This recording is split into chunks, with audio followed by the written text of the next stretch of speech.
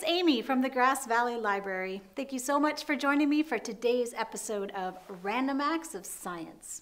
Today we're going to be talking about the water cycle. We're going to do 3 experiments in one today, so let's get started. If you haven't already picked up a bag at the Grass Valley Library, you can do that. On the outside is a QR code. You can scan that and it'll take you to the library's YouTube page. You can also follow the website there and it will take you to Nevada County Media's page. Hit the Watch Now button and find the Educational and Kids Programming, and you can see a lot more content there as well. They're helping us produce this today, and we're super excited about it. So in the bag, you're gonna find the usual set of instructions on how to do the experiment and what's in the bag. On the back side is some more information about the science involved. If you get curious and you wanna dig deeper, that's a great place to start. Also in the bag today, you're gonna find 4 clear plastic cups, a travel size container of shaving cream, not whipped cream, don't eat it, and a small bottle of food coloring. So all of those things are going to help us do 3 different experiments. So we're going to talk about the water cycle first and give you a brief overview. So the water cycle is the way that water moves through the earth, the air, and then back into the earth again in a big cycle. And let's talk about how that works. The first thing we're going to need is the sun, and that is going to radiate heat down towards the earth, of course, and it's going to hit the water that's sitting in waterways, oceans, or in puddles, or anywhere on our planet.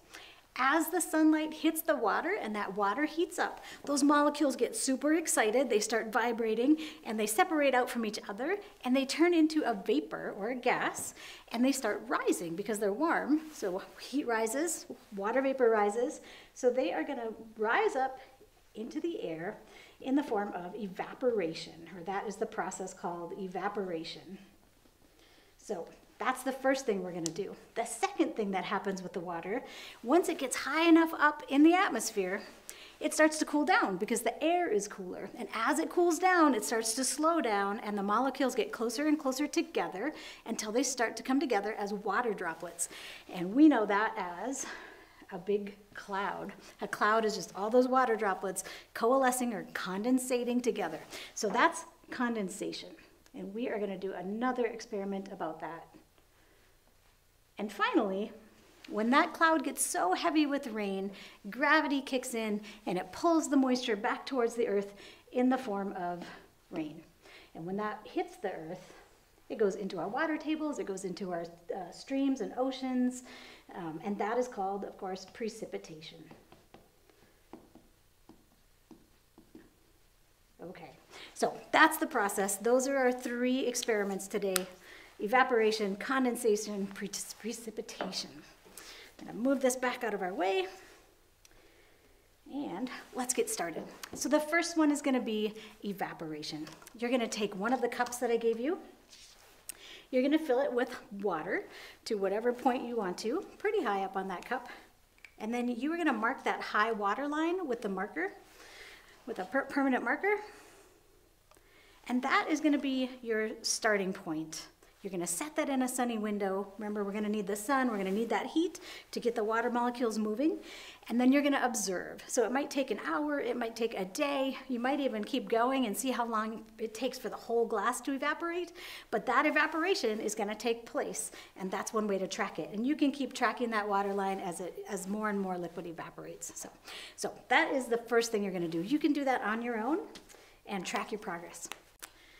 For the second experiment, we're going to talk about condensation. So as you know, if you have a glass of cold water and you take it outside and you set it out there on a hot summer day, it starts to form water droplets on the outside of the glass. And what's happening is the water vapor in the air, when it comes in contact with that cool glass, it starts to slow down, those water molecules do, and they coalesce and they condensate, and they form droplets on the outside of the glass. So let's see that in action. So you're gonna take the 2 cups that came with the experiment, and you're gonna need a glass of hot water. So we're gonna fill that bottom cup with hot water. We're gonna take the second cup, put it over the top, and you can see that it's already starting to cloud up. And then to simulate that cold air that you would hit if it were actually going all the way up into the upper atmosphere, we're gonna put some ice on top. You can use an ice pack.